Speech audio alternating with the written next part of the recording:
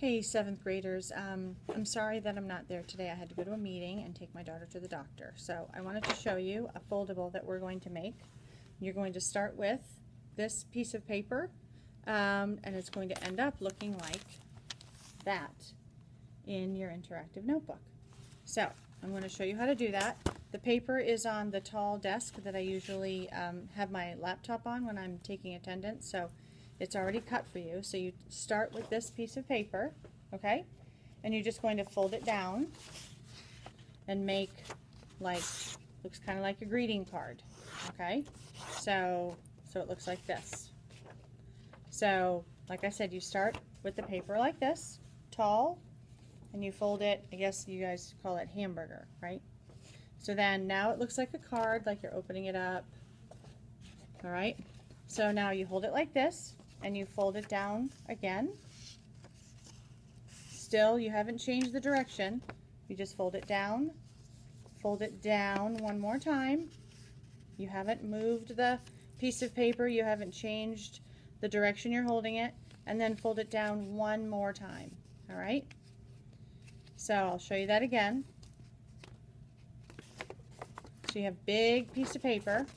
Now you notice it has all these fold marks on it. So you have a big piece of paper, I'll hold it this way, and you fold it down so it's like a card. Okay, so now you're holding it like it's a card. Okay, I've turned it, and then I fold it, I'm going to turn it this way, fold it in half, and so I folded it down, then I fold it down, then I fold it down again. Okay, so it looks like this. And the whole idea is that you will have fold lines, 8 of them, that you can cut on so that it gives you a guide of where to make the flaps for your foldable. So what you'll do is, on these folds, which I'll darken a little bit so it's easier to see on the video. Kind of hard for me to see. Okay, so those are the fold lines, okay? And what I'm going to do is I'm just going to cut the top. I'm just going to cut along here, okay? So that you have a foldable that looks like this. Because what you're going to do is you're going to glue it down in your interactive notebook. You're going to glue down this piece here down on your paper, on the paper in your interactive notebook, but you're going to have this cut so you have a flap, okay? And so what you're going to do is you're going to copy these words down, okay, and I'll take a picture of it and put it so it's not backwards.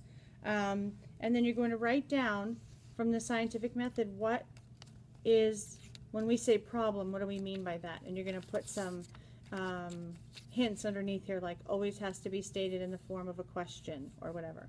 And that's directly from the notes that you just took yesterday and finished today, okay? So there's the foldable. That's the end product. It's going to go on the left side, first available left page in your interactive notebook. Okay, so notice it's on the left.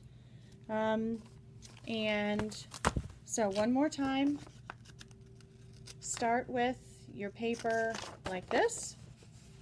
Okay, fold it in half, and then hold it up like it's a greeting card. Okay? So you're opening it up like, "You're my favorite teacher, Mrs. Walsh. Love, Billy." I don't know. Okay, then you fold it down, down, down. Okay, so it looks, I don't know what that looks like. I don't know. All right, and then when you open it up, it looks like this. Doesn't matter, the folds are on both sides. But I darkened these so you could see them easier. And then you just cut on the fold lines just on the top.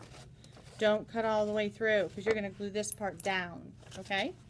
Then use your notes to answer for the problem. What is the problem in the scientific method? Hypothesis, procedure, materials, all these things, okay? Make sure you use pencil because we will go over this in case there's any, mistakes or you weren't sure of some of them.